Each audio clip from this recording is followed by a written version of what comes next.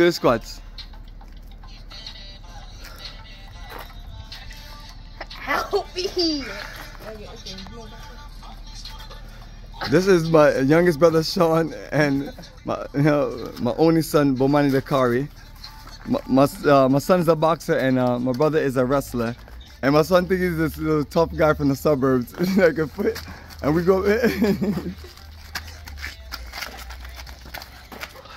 Sean, you don't know about all the people that slammed when he was in Wingate, right? Yeah. He went to Wingate here in Brooklyn, but I went to Transit Tech in East New York, Brooklyn.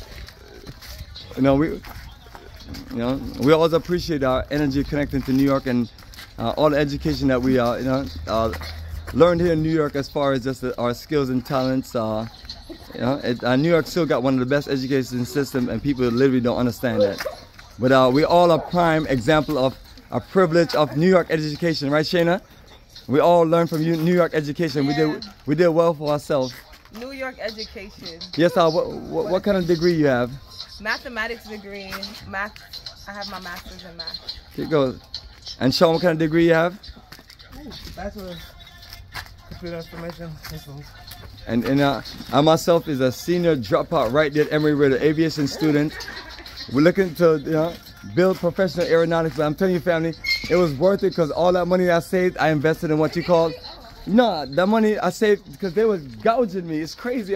They suck your money, but all that money I saved, I built this business, Africa for the Africans Tours and Investment. I built Bomani Technology and Black Star Pan-African Community. So that's a sacrifice I made, but what I encourage my generations and my younger brother and sister is to get your degree, get your education, and use it to where we can build our family enterprise.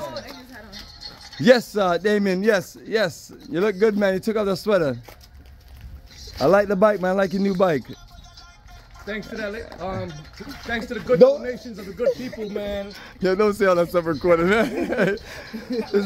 And this is the craziest person in our family, but me and him been to it, man, because we're 3 years apart. So we have our good times and bad times, but I love him to death, man. I love we love each other, man. Nothing but love. And our parents is not here.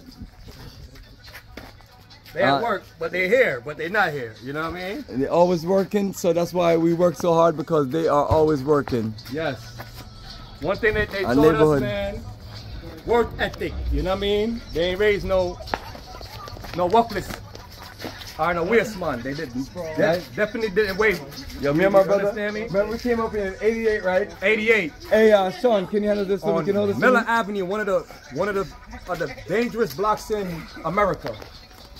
You know, but we strive through that, the poverty, and not even poverty, because yo, don't show them all our niceness, man.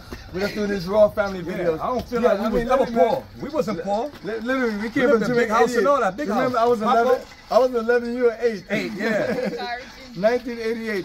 It's phenomenal, family. So we're just sharing some energy with you, man, and I'm proud to just build business with my family. And it's very hard to transition from a different society, a different country, different roots, culture, to come to another culture and another environment and adapt.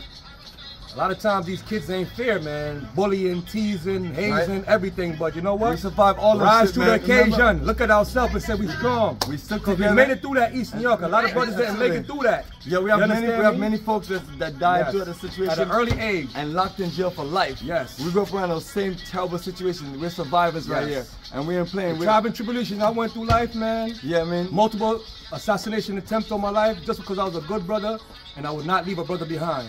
If I grew up with you, you was my friend, and I still got everybody I grew up with. It was still good friends. They know my mother, they know my father, they know everybody. They can't say nothing bad about me. You know, none of that. I stood solid, I stood sturdy with a lot of people, and that's why, you know, I made it to see this age. I'll be 44. God spared my life this year. Not a lot of people can say no fuck shit, Baba. I'm not perfect, but you know. I'll be 47. So we've literally just been in New York City, been in America for 35 years. Yes. And this year will be 37 years. And making it. Sorry, it's 35 years. It was 88, so you do the math. Yes. December 1988, I would never forget the day. And I raised 4 kids. One is 22 years old right now, TSA worker. No kids. I ain't even a grandfather yet. Another baby, 11 years old, a 4-year-old and a 3-year-old. You know?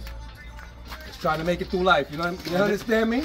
And this is my Raise these kids. This is my one and only right here that I drag all over the world. And this dude give me a hard time sometimes.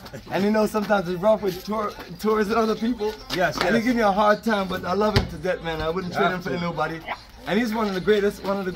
Him, we have a young Jelani. Upcoming genius right young here. Jelani and young Omari. Yes. Jelani, Omari, Come on. They're at school, so that's my niece and nephews.